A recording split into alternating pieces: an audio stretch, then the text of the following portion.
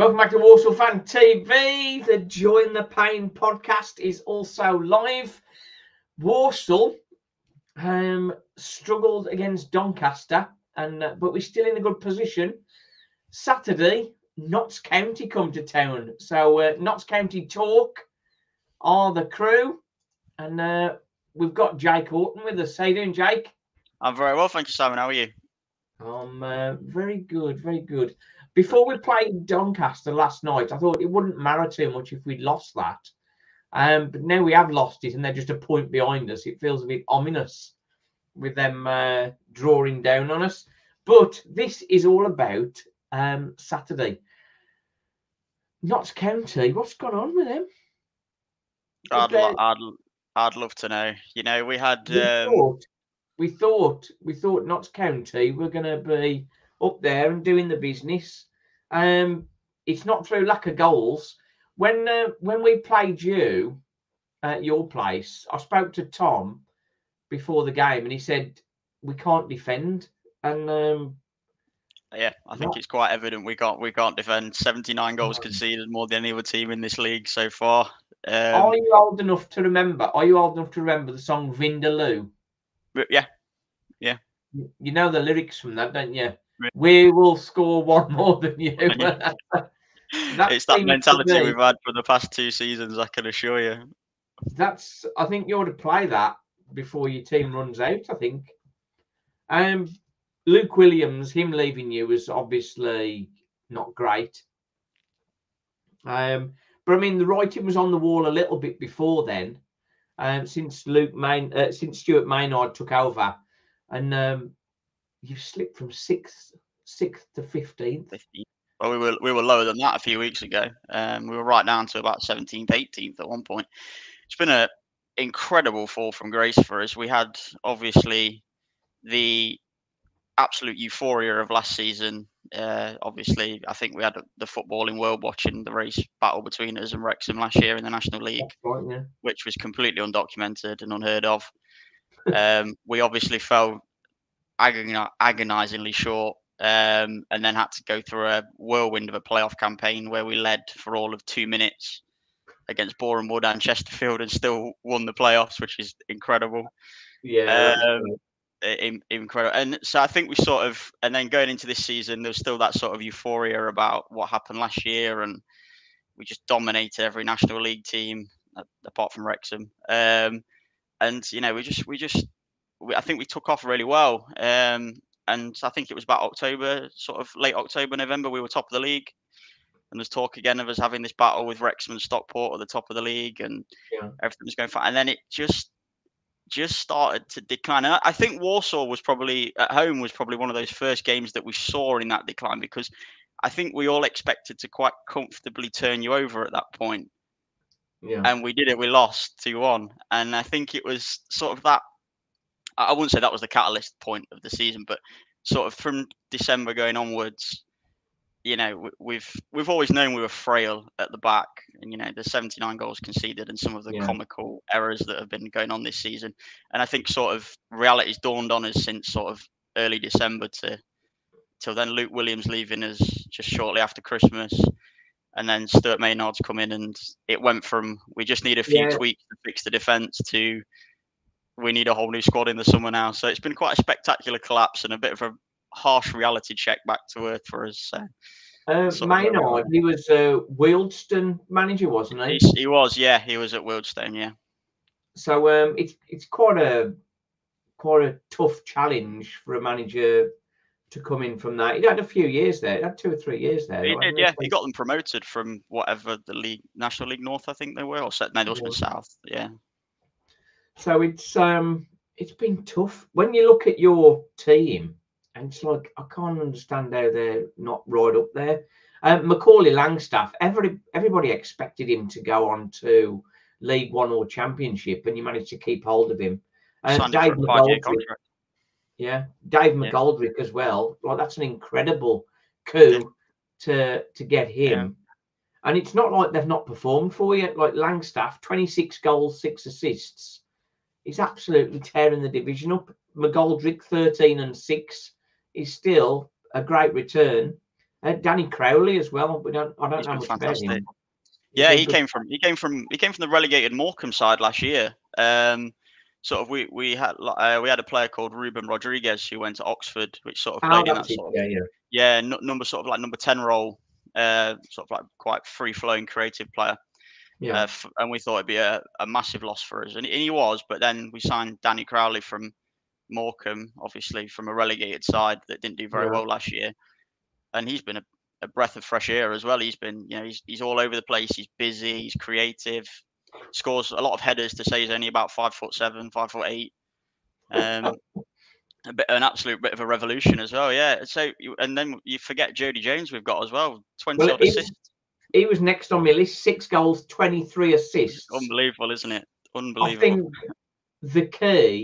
the key to our victory at your place was Tom Knowles stuck to him like glue, and Matt Sadler, our manager, has come under some criticism, but tactically he got it spot on there, and he stopped Jody Jones creating for you, and that was a big key. You're gonna like what I'm gonna say next. Tom Knowles is injured. Oh. And so he's not going to be able to mark him. And the guy we've got playing in his position is a young lad who has had a couple of years at Kidderminster on loan. He's been doing well, in fairness, but keeping hold of Jody Jones is going to be a challenge for him, I think. Although Jody hasn't started our last 2 games, he's recently had a baby, so he's had a baby. That's a record, isn't it? As his what did his wife say? Sorry, not he's had a baby. Not his wife's had a baby, obviously, or his missus had a baby. Yeah. So he's been just coming off the bench for cameos over the past 2 games. Although, also keep him out of it then. I don't know if he'll start on Saturday. He might do now, given it's been 2 weeks. So he could start, but he might keep on. We've had Adam Chickson that's been playing reasonably well in his position. So. Yeah. Your recent result, you have picked up a bit recently, but your results are sort of all over the place, really. 3-0 home win at Harrogate, at home to Harrogate. Excellent result. Great performance as well. 3-3 against MK Dons. That's definitely a Vindaloo song coming out for that one. Swindon lost away to Swindon, who really was struggling for a point or anything. So that was a shock. And then to lose at home to Salford. Salford are a good team, but again, that's a bad one. But then a 3-0 away win at Bradford. So it's very much a mixed bag for you.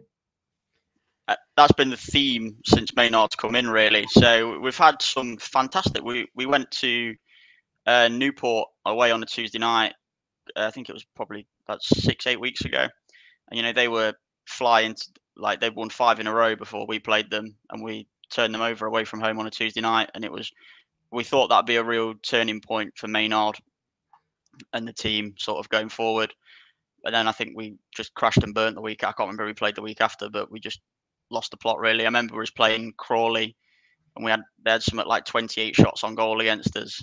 And Crawley have done remarkable. They have done remarkably well, yeah. I looked at it with my contact for Doncaster, and 10th of February, we were 16th, Doncaster 20th, and Crawley were 15th. And the 3 of us have all had a really good run and up into the action, as it were. Crawley doing the best. But I think Doncaster's points, 29 points, well, that's in the last 13 games, 32 points in the last 13 games. Yeah. That is mad. Which is incredible to say. They're probably, this is again just my opinion from the 2 games that I've seen home and away against Doncaster this season. They're probably one of the worst sides I've seen. So it's just funny how it works sometimes, isn't it? Walsall were there last night against them. First half, Walsall dominated and should have been well ahead. And then they scored a counter-attack goal just before half-time, winning 1-0. Second half, fair play to them. They dominated us second half, and they got the second goal to seal it. And then we pulled one back late on, but they thoroughly deserved the win in the end. Walsall chasing 7th place, but I mean it's It's one of those when you're chasing after somebody and you're sort of reaching your hand out trying to touch them, and you end up falling on your face. And it feels like it is a big ask for Walsall. Got 3 home games, starting with Notts County, and then Wimbledon away, last match of the season. If we win all 3, we go to Wimbledon with a real good chance of making top 7. But winning 3 home games on the bounce in 7 days, pretty much, is a tough ask. Yeah. For Walsall, Isaac Hutchinson is the standout player. He scored his 12th goal of the season with 10 assists. And Jamil Matt scored last Saturday. He got his 6th goal. He sort of didn't really feature at the start of the season. And he's just sort of coming into his own, but he's had a bit of a knock, so he's not fully fit. Freddie Draper, who did so well start of the season, he went back to Lincoln. And the surprise package of the season is an Irish lad, O'Sheen McInty. He got injured just after the game against you guys. And he scored both goals against us, didn't he? Yeah, he did. 2 excellent finishes. Yeah. The second one particularly was an awesome finish. And he's been a big miss. He's very, very physical, very energetic, and gets everywhere. And that was a miss. The guy that Cora came in after a long absence was Jack Earing. And when he started playing with Isaac Hutchinson, they really gelled and brought the best out of Hutch. But he's now injured. So we're sort of starting to run out of players, really. So, as I mentioned, Knowles is out as well. Our first choice centre halves, Priestley Farquharson and Donovan Daniels, both of those have been out injured. They are coming back, and the youngsters that have been filling in for them have been doing well and pretty much are keeping him out at the minute. But it's still a very young side, Walsall, and that's why I think the final run-in, it's some big characters are needed, I think. Another outlet for us would be Aramidi Oti, who's a very tricky winger, but he's had an injury. He did look like he was coming back, but he's disappeared again. So he's perhaps had a relapse. So we are down to the bare bones of the squad. Does sound like quite a few injury crises there, aren't you? Yeah, and I think we've got a better squad than we had last season, but with the injuries we've had, it is sort of pressing on us a bit at the minute. So you guys, you just need to not turn up on Saturday and just send us the 3 points. Is that okay? I can't really promise you what you're going to get. I really can't. I can't describe to you how we're going to. It's so random at the moment that I couldn't put my feet. We'll either have a spectacular display and play really well, and our front sort of core of McGoldrick isn't even playing again at the minute. We've got this Assalana Jatta, this 6'4" Gambian. Yeah. He's not out injured. He's just we signed this Assalana Jatta from the club escapes me now, but Viborg from the Dutch league, Danish league, one of the two. Okay. 6'4", big, athletic, sort of forward, sort of really horrible player to play against, if that makes sense. So he's been sort of playing in that forward spearhead role instead of Langstaff. Actually, Langstaff's been sort of moved on to the left a little bit. And it sounds like you needed to use him in defence. that was my other point, is that we could come and just have a spectacular defensive collapse as we do. I think the game against Harrogate on Saturday was our 2nd or 3rd clean sheet of the season. Yeah, which is spectacular to say. And even then, our keeper deserved to be man of the match on Saturday. Yeah, and we saved a penalty. So it all went well for you then. Yeah, we played well, but again, defensively, we could have conceded a couple. It's not even like we get cut open by teams. We just make calamitous errors that are borderline comedy. Yeah. If anybody watching this wants to go back and watch our FA Cup replay again, or FA Cup second round game against Shrewsbury. Yeah, I think I that saw that. That caught was fire on classic, Twitter. The 3 goals that we conceded, it genuinely looked like we were match fixing. That's the only way to describe it, and it was hilarious. You couldn't even be mad because of how comical it was. I think, But on a positive side of things, after promotion from the National League, it's turned into a season of consolidation for you. yes, And I think yes, you're definitely going to be competing next season in the top end. yeah. I think again, I think that there's been some disconcern amongst Notts fans, but again about where we should be. I think a lot of people think we've got a given right to be in the playoffs this season. We should be in the playoffs this season, or at least battling for that. And again, I think a lot of that was built on, you know, we obviously had 4 years in the National League, which we made the playoffs. We lost in the playoffs 3 times, then finally did it. So we're used to that winning mentality. But I think sort of before that, when we was still a National League club, we were awful for all. I've been a fan for 25 years now, and apart from the last 4 or 5 years, we've been terrible for the past 20 odd. So, you know, I think a season of just being back in the Football League, finishing mid-table, the owners have come out and confirmed that Maynard's not going anywhere. He's going to have the summer. Yeah. He's staying. So it doesn't really matter, again, what the last couple of results are this season. There's some big projects going on around Meadow Lane. You know, there's a new fan park that was announced the other day and things like that. So it's all really positive. So I don't see an issue with consolidating this season and having another go next year. And if it does start badly, then at least you can get rid of him early enough to Maynard, turn do you things think around, Maynard's the right guy to take you forward?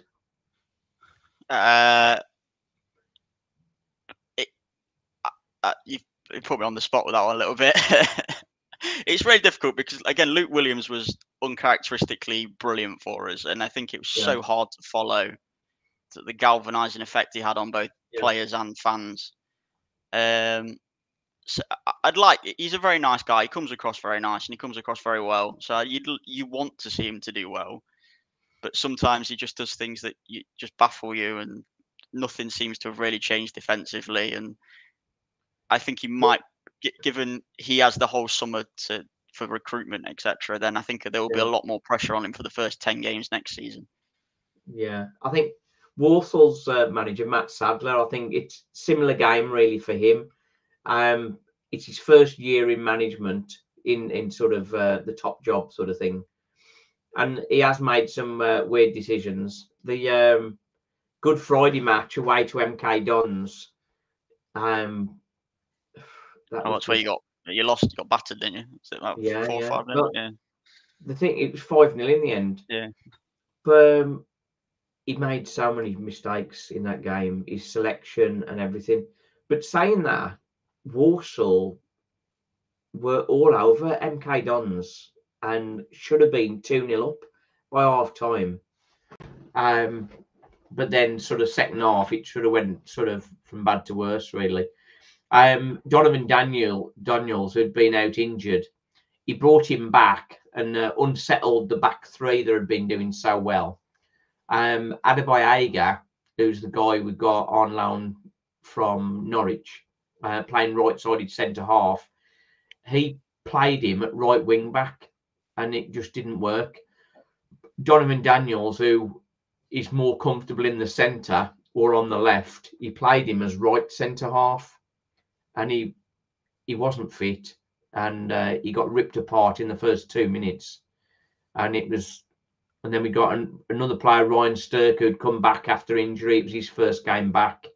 We got Brandon Comley, who just got back from international duty, and Liam Gordon, just back from international duty, and the players all looked shattered. And I mean, not at the end of the game, it was clear the first 5 minutes that there was the three, especially Daniels, Sturck, and Gordon.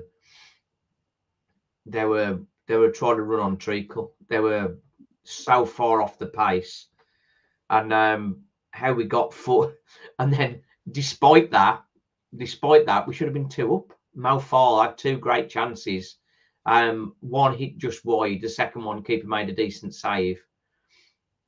And at half time, it was like, oh, he's got to make changes because they're obviously shattered. And he took Mo Farl off because he was tired. They said he was tired, but he left the others on. And it does sound quite typical to me. There's been some games when Maynard's been in charge and he's just either not made subs or made questionable subs, if that's made sense. Because this one, I say he took Mo Farl off. He had 4 strikers on the bench. Guess what he brought on? Defender, maybe? A midfielder. He brought a midfielder on. So we started the second half with 1 striker who, Josh Gordon, is not a goal scorer by any means. He had a good run for Barrow last season and scored 15 goals, which was the first time he'd really sort of scored more than 6 or 7 in a season, I think. And he got a move to Burton Albion, played 18 games and didn't score, and then came on loan to Walsall, and he's got 1 goal since January for us. He's just not a finisher at all. So we were left with him up front on his own against one of the best teams in the division. Yeah. So then as soon as the goal started going in, it was like Walsall carried on trying to attack, and it just was awful. But the manager sorted it out, reverted the team to what it should have been on the Monday, and then we won again. So that was good. So, yeah, Walsall, I think, perhaps losing a bit of steam in the playoff push. But a win against you guys on Saturday. We've then got Swindon at home on Tuesday and Barrow and Bradford at home on the Saturday. So if we could start off with a win against you guys, if you don't mind, then the hopes of scraping into the top 7 have got a chance. Whereabouts did you finish last season? If you don't, we're 16th. Really follow league, but you finished 16th, so it's been a Would you say it's been a positive season for Walsall this season? Good. At the start of the season, I said if we finish in the top 10, and be in the mix for the playoff chase, then I'm happy, and we are that. So I am happy with that.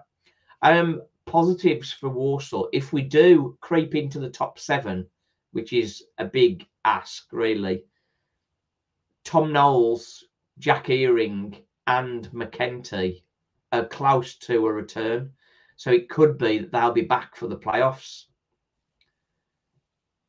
So so if we can get into the playoffs, you got some key players coming back then, haven't you? Key players coming back, but deep down, we tried to keep the faith and all that, but deep down, I think it's going to be tough because Crawley are going really well. They're still 3 points above us with 4 games to go.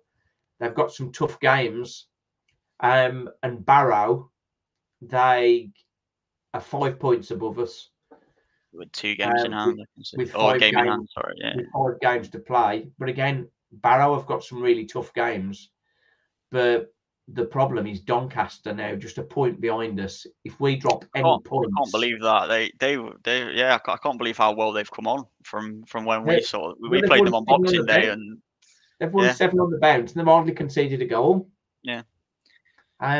Walsall's goal against them last night was the first goal they conceded in 5 games. That's incredible. Yeah, you'd love that kind of defence, wouldn't you? I'd like us just not to concede. It'd be nice. I know.